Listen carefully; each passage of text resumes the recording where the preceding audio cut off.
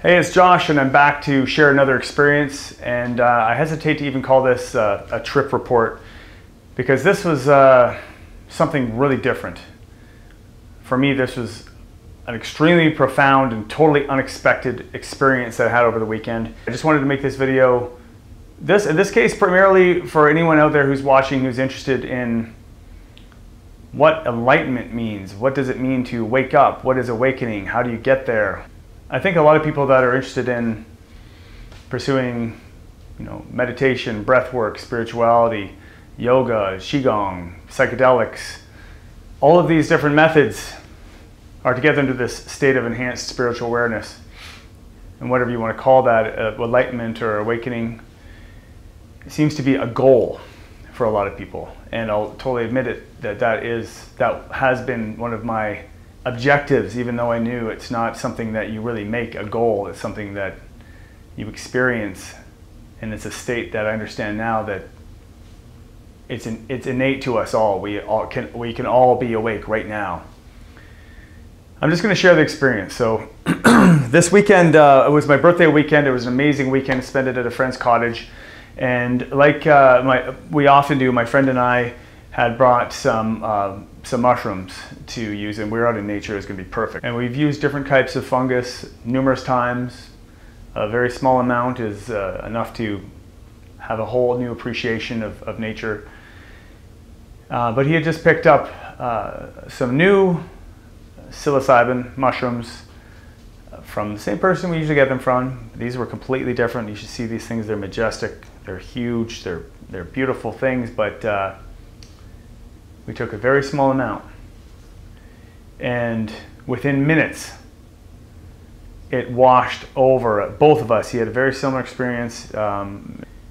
It came on very strong. We both had. I had to find a spot to sit down in the cottage where I was sort of out of view, and I knew I had a decision right there. I had a choice that I could just ride it out and interact with people and just roll with that experience happening in the background. But it was so intense and just overflowing my whole body, just pulsing with light, and just took my consciousness to a completely different level of awareness, and everything became so vivid in technicolor. I chose to sit down and go with this experience. It seemed to me right away, I knew this was just far too profound to let it go. And it just seemed the right thing to do for me to close my eyes. I got my sunglasses and put them on, so in case someone came in, and my eyes were just tearing up completely, just flooding. And I sat down and closed my eyes and went with the experience. Sacred geometry took me on this journey through this beautiful multi-eyed goddess that was I felt was touching my forehead, and sent me into this expansive realization of this other dimensions. It was mind-blowing. Not quite as intense as DMT, obviously, but this, for mushrooms, I had no idea this was possible. I felt I had a choice to completely surrender into this experience as well, and go into that oneness, that unity consciousness that I realized from 5-MeO DMT just recently. And I knew that was available to me. I knew that awareness was right there, and this was facilitating it. And so I made the decision, yes, complete surrender, yes, let go. And I lay back, and up until that point, I was gesturing through. My arms were moving me. All these things that were coming into my realization, like, don't forget how powerful we are. Remember, when this is over, that we can manifest whatever we want. We're gods. We're all creators. We are not just pieces of meat out here. This is so important to remember. And then I'd go back into it, and then I'd come back out, and I'd be like channeling this, like we're going to remember everything eventually, and we're all one, but we're coming into the physiology of our bodies is like a conduit for channeling this energy. There's so much potential we have. And then I'd go back in, and it was amazing. But at one point, I just decided, okay, I'm done intellectualizing this. I'm done channeling. I'm just going to go, I'm going to dissolve. And I let myself lay back and my mouth open, and it was the most incredible sensation of just ceasing to exist and just completely blending into the surroundings. And I had that same sense of that white, that light, that just nothingness, but pure energy or love that I had from the 5-MeO, but I was still had some sense of my surroundings, which was not the case when I went into my unity experience with the DMT, 5-MeO DMT.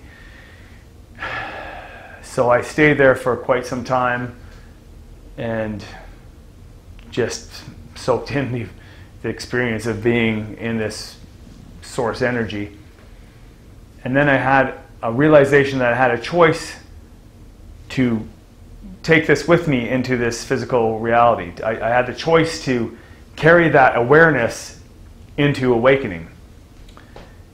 And part of me, I just didn't want it. I just wanted to stay in that feeling and ride it out. But I realized that if I took this now, if I went with this now, I can interact in this physical world with that same clarity of awareness.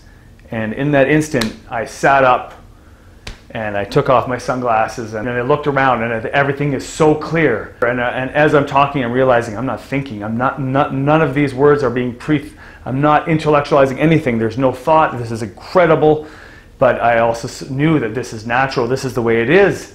And it was like, I have no other word for it. This was enlightenment. This was pure. This was crisp awareness. There's nothing. It was, when you're in that place, you know. You just know.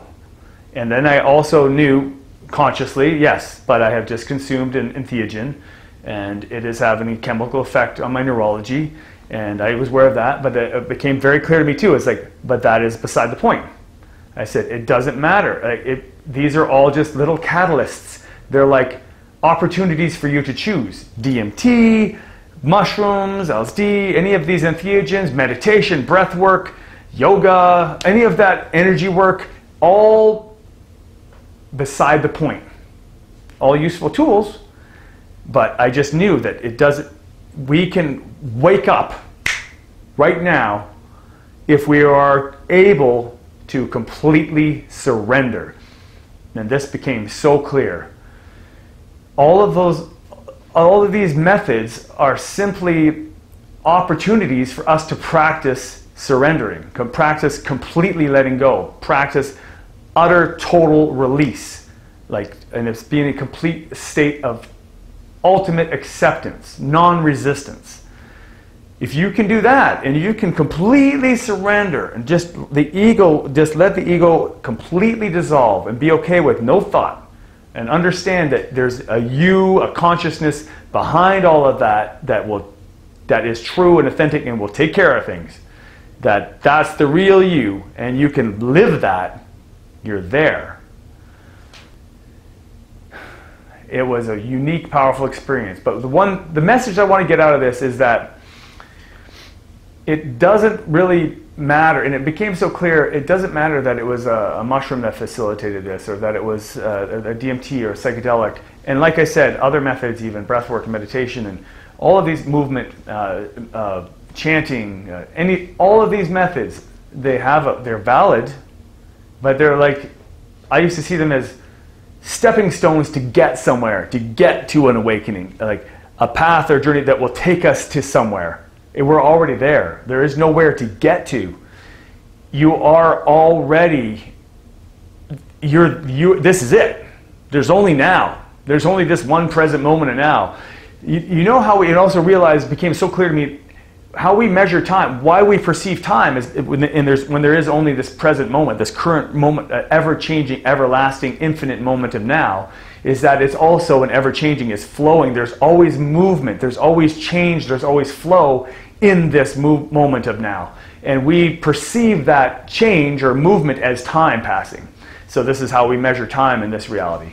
So the clock time. So this is, it's not real. It's an illusion of there being time passing. And I went out to mix with the people again, and dinner was getting ready and celebrate my birthday. And but I could notice instantly, it looked like everyone was wearing a mask. It was so hard to describe this, but like they had a false face on, and smiles for many of them were not real, and there's only glimpses of their authentic self showing. And I know I can see the beauty in them all. I know we're all, creatures of, we're all gods, but they just were so asleep. And everything became so clear. It's like I'm seeing everything as it is. I believe that it's possible to live in that state forever, permanent, crisp awareness where that's enlightenment, that's true, pure enlightenment where it's forever like that, and that's going to happen. To be in a state of non-resistance, complete acceptance, and total surrender, it's a hard thing to do if you're not ready for it. Surrender is really feels like dying if you're identified with your ego, right? So all of these methods of meditating and the DMT and whatnot are like opportunities for you to practice that letting go, that surrender. It's scary the first time, you get used to it, you get more used to it until you can accept it. But I don't look at those as necessities to achieve that. I look at it as they're not something you need to do to get to awakening any more than eating and sleeping and showering is something you need to get to do to being alive. It's just part of living. You eat and you sleep as part of living. That's how I view meditation and using entheogens and breath work and movement, energy movement. That's all just a normal part of being awake. It's not something you have to do to get there. It's a practice used to be here. So that's my epiphany. If it makes sense to you, great. Go with it, man. It's not that complicated. There's no secret journey and path that you have to follow. If we could let go now, it would happen. Do the practices. Just like you're going to sleep and eat and brush your teeth. Do the meditation, the breath work. If psychedelics, if you're drawn to that, if you're seeking it, it's seeking you. Whatever it is that you're moving towards, and it feels right, and it's the thing that helps you practice that surrender, go with it. But realize they're all symbolic, like in the Matrix, the red pill or the blue pill. Which one are you going to choose? Well, there's nothing really in those. They're just symbolic. It's just the choice is what matters. You make that decision. So if you're ready to make the decision, then be open to it. Be open to that experience. It's worth it. It's I think it's what needs to happen in this existence. One thing related to this that I can strongly recommend is that you never stop seeking, never stop being open. Don't think you have the answer. More likely than not, as soon as you think you know it all, you're closed to actually waking up. And if you are awake, you'll know. And you don't need to, you're not going to be closed anyway. And you're not going to say that someone is wrong and that's bad and I know everything and you don't. So just be open. Just be willing to wake up. Be ready to surrender. Accept that you don't need to know anything or do anything to be there, to wake up. It's not like something you have to earn. We are creators in this world. We are the manifestors. Our bodies are not just pieces of meat. I realize these are very powerful, complex neurotransmitter energy machines. These are designed specifically to channel that creative source into this physical plane. There's a lot of potential here. I had no idea until this experience. And we can use that. It's at our fingertips. Let's get this out of the way. That's it. I hope you found this video interesting. If you want to engage in some dialogue around this, I'm open to it, man. I want to connect with people that want to connect with people that are interested in this, you know? People that are waking up, people that are done sleeping, people that are interested, people that want to grow, want to become awake, want to become aware. That's where I see myself moving now, is connecting with that community and just being there as a source of love and compassion. Till next time, stay awake.